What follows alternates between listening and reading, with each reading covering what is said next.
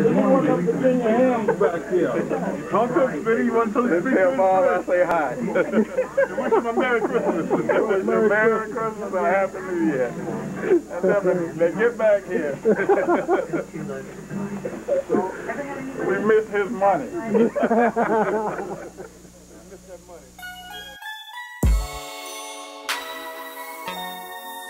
He did his thing.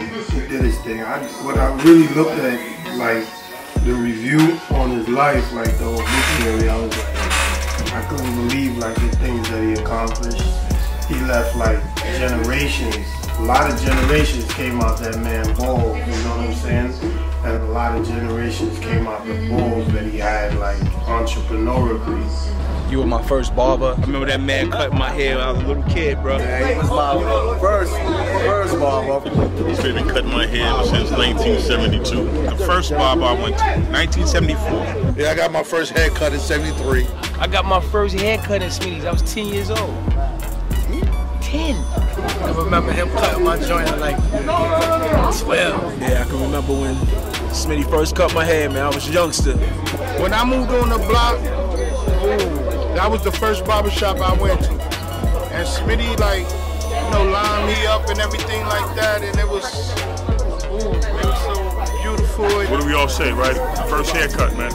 You know, he was the very first, that was the very first barbershop in my life, period. You know, first haircut, 5 years old, first fresh on the block. That's it, man, you know? Did you see the first shot? Absolutely. Which, the small joint, before he moved it? No, I came actually when, I know what you're talking about, from the candy store. Yeah. And then, no, I got there after. Yeah. I remember then he expanded it. And that was when I first was going, I was 5. One of the OGs that put us onto the game, showed us everything. My heart goes out to his family, man. Smitty gave us memories, Smitty did us favors. He blessed my marriage, he blessed my family. Great, good man. Father without having a father close to him. You know, he was a father to the neighborhood, you know what I mean? He was like a father figure, because I ain't had my pops around. And he always had good words for me. He took care of the whole neighborhood, man. He wasn't cutting your hair, he was putting something in your head, positive. And like he said, he never turned nobody away. He always embraced us with all his heart. You always been so much more than a barber. You were a person who showed us that we can own our own businesses as black men.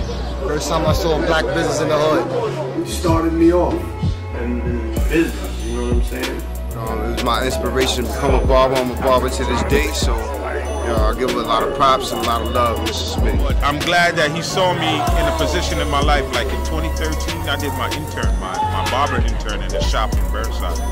And, you know, we got the vibe and, you know, at least I had an opportunity to spend some good quality times with him.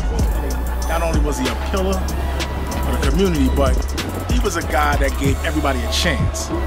I mean, there's people who probably did time in prison and came home that was from the block and needed to get a new start again.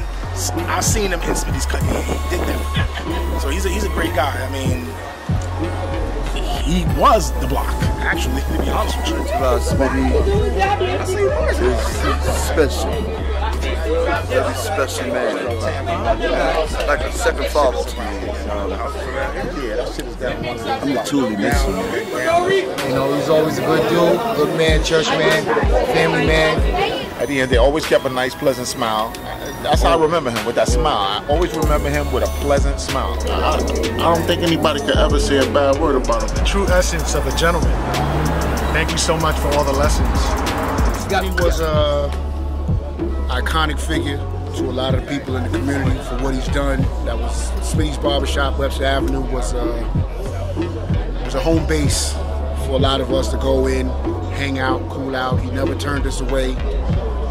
Great man who will definitely be missed. When our neighborhood started changing, he didn't. He tried to stick around, tried to be there for the peoples, for many generations, you know, he cut their hair, you know, and I'm gonna say that plenty of times I went in there, I ain't have money. He cut my hair, he cut my mom's hair, cut my dad's hair, my brother's, and I'm very thankful that we had a person with a good heart like that that looked out for people.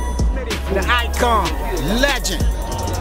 Everybody that's here, I'm sure I got a cut from you at least one time. Humble man. You are a staple and a pillar in our community, and you will always be remembered, valued, and adored.